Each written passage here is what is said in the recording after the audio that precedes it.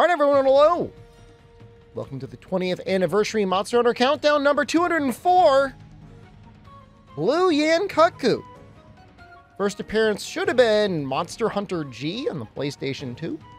It's come back a bit, a lot in second gen, and then in fourth gen, I think Kut-Ku got like voted in one of the most popular monsters in Japan. Weird. They like him because he's they call him like the training monster. He's even got a day. Hold on, let me look it up. September 9th is Kut-Ku Day. He's one of the first monsters you fight in Monster Hunter, the original. First large monsters. The idea that, you know, he teaches you with your positioning.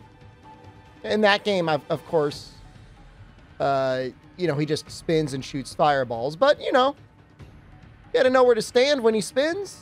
You want to spin on his, stand on his left, usually. Set is okay. Comes with Crit Eye 2. Marathon Runner. It points in Critical Draw. So it might be good for a mixed set. Hammer isn't great, but if you use Free Element, it does have a lot of fire. That's something. The set does have fire attack as well. As for his hit zones, head, honestly, his wings are a bit better, unless you're going heavy on element, I guess. That's interesting if you're a blade master, with cutting. Otherwise, impact, you know, you want to go for the head pretty much every time. The belly looks like slightly more damage, but probably not worth it. Status is, you know, he's weaker monster, so, you know, sleep and para and stun all seem to scale fairly well. Older games, I feel like the wings were even weaker than in this game. Sometimes you want to target the wings. I mean, sometimes you want to target the wings anyways, simply because it's going to be a lot easier to stand hitting, you know, his left wing rather than trying to hit his head, especially something with like Insect Glaive or something like that. But otherwise, I mean, in either case, the head is still a plenty fine, good hit zone. Fight is good in 4U. Actually, really good. I was surprised how fun his G rank fight was. Was very annoying get the guild quest, but I guess it could have been worse. It was just trying to get blue Kut-Ku. I got it from, I think it was an Emerald Kongalala. There's a whole spreadsheet out there that'll tell you what you need to fight. By the way, this intro sequence here is all the ways that he'll get you. That's why he's the teacher. All the ways he'll get you if you try to attack his head a little bit too greedily. Obviously, earlier versions of Kut-Ku weren't this aggressive. But yeah, that little aerial, like, claw into a flying attack, deceptively powerful. I mean, especially him flying at you does quite a bit of damage. You'll see later. It goes pretty hard. This is a very fun fight. This whole system, so this is an actual Everwood. This is a guild quest. It's not quite level 100, but it's close. It's like in the 90s. It had a Velocidrome that I had to kill, which is in some ways, I think people used to value quests like that. Your main target, not that blue Kut-Ku is an especially dangerous one, will end up having slightly less health if it's a multi-monster quest, and obviously Velocidrome was pretty much flinch locked the whole time, even with this kind of bad hammer. Okay, so here he is being a Khonshu-mancer, like Pyromancers or Geomancers, Hydromancers. Yian Kut-Ku has the ability to summon and use Khonshu as a weapon. Really interesting. I mean, you'll bounce off the Khonshus, he'll hit you with the Khonshus, stuff like that. Broke his head just now. He has some exclusive drops that you can only get by breaking his head. The ears? Forget if oracles are exclusive, but you gotta break the head. Modern Monster Hunter doesn't have too much of that. Pretty much everything can be attained is either a carve or a quest reward. I guess they wanted people to feel a little less frustrated, but it feels better when you gotta work hard for something, I think.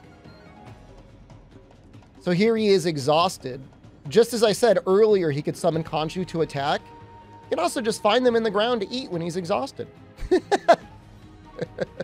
Everywhere a snack for Yian Kut-Ku.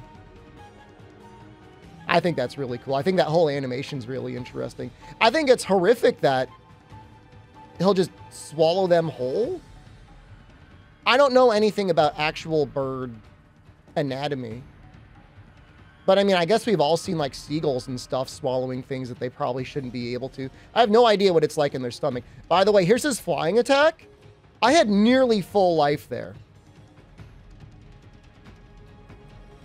Can't shoot out. And he shot a fireball at me for the BM disrespect. Amazing, man. Mind you, the armor is not fully upgraded. For this series, I'm putting like just a couple armor spheres into things that I don't think I'm actually going to use. I'm not going to max it out just for one demonstration and demonstration hunt. That big fireball attack is actually easier to avoid in 4U than it is in Freedom Unite. Freedom Unite, I feel like it hits much closer to him.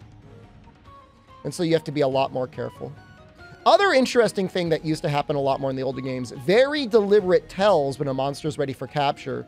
Yian Kut-Ku, of course, folds back his ears. So it's immediately apparent when he's ready for capture. Love that. Sad that, you know, I got yelled at in comments for complaining. I'll just say, ye modern era Monster Hunter, rather than giving all those tells like that. I mean, occasionally you'll get a limp. You just get a little icon on your screen saying, all right, ready for capture. Throw an animation on, make a noise, have them change a move or something. It's a lot more immersive. It feels a lot more like hunting rather than just an icon glowing. Great fight. Honestly, I mean, ranked low, but fun. Blue Kut-Ku Cortex, an outer shell even thicker than a regular carapace. The desire of artisans everywhere. Blue Kut-Ku Shard, a super thick blue Kut-Ku scale. As blue as the ocean, it's considered nature's masterpiece. And what a masterpiece blue Yian Kut-Ku was, you know? I mean, you would think, oh no, they're bringing back this dumpy entry tier monster into Monster Hunter 4. Like, what a waste. That could have been something so much better. But honestly, a genuinely good fight. A lot of fun, a little tricky if you're under geared. Obviously, if you're all geared up, he's not going to be that hard. Up next, Great Azuchi. Got a neat gimmick, I guess, but not as neat of a gimmick as you guys do. Thank you for watching. I love you. Goodbye.